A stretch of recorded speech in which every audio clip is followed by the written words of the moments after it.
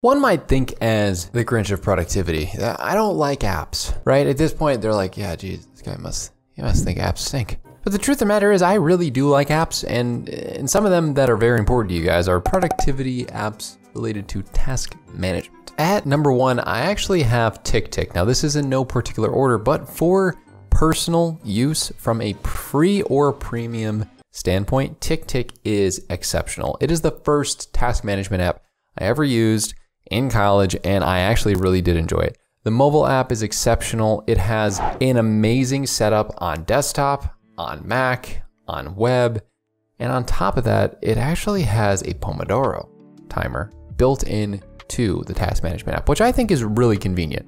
I've never found an application that has been more universally accepted as like at least not bad. And a lot of people might complain about different things within any application, but if you're a personal person, that's how everyone is. If you're a person who is trying to use this for their personal use, I definitely would recommend Ticktick as an option on the free plan, but even more so, the premium's only $27.99 a year, and they haven't increased their price in a long time, so definitely something I'd consider. The next option I would recommend is actually Todoist. This is an application that honestly, I have always thought, if I ever stopped having to use Notion for any reason, this is not only the second application in my tool belt from like a understanding perspective, but it is very deep in my heart and favorite. I use it for quick task capturing on the go that structures through a make.com automation that allows me to be like, hey, let's read this text. It captures the task in Todoist, and then I'm able to do it. So in this inbox section, you'll see that this is literally me telling myself these different things verbally, and then it'll go into Notion. For those of you that don't know, there's a quick capture option, and this is a recurring Monday task every week, or if you put every Monday, and I knew how this works, we can put it into specific projects like housekeeping or life, and then you can add different tags to it as well. It's such a simple and quick application that I recommend it for personal and even small team use from a Todoist business perspective. The pricing on this guy may be different than Ticktick because they recently raised their prices a little bit. However, it's still really good, so definitely check that one out. Now, the one that I actually have for Mac users would be Things. So Things is very similar to those other two applications you saw. However, it is a one-time purchase, which is very unique. And a lot of people utilize it for their on-the-go and desktop options. It has been around for a while, and it's gone through multiple renditions. And as you can see, a lot of people do like it. But I just got to say that this application has a very big advantage in the sense that you can get the premium version, which is, you can get the application forever for a certain price. And I mean, they got a pretty cool marketing team with these aesthetics. Let's be real. Look at this. It's pretty dope.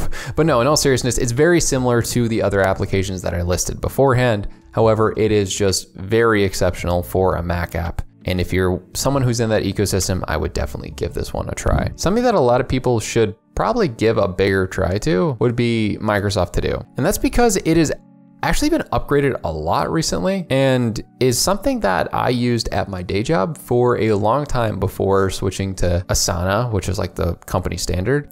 I really gotta say, this from a personal task management standpoint is pretty nice. I used it for recurring tasks in my day job and found that it was very effective at doing what I needed it to. It's completely free if you have a Microsoft account, and the sections that you can make can be grouped up. You can have things like grocery lists very easily put in there. You can see what you've completed before. You can star things as important. And you have different things like reminders and due dates that are separate, as well as the ability to add files. And there's really not much limitations from like how much you can do since there is no upgradable version. It's just that like the baseline functionality might be a little bit worse than other apps.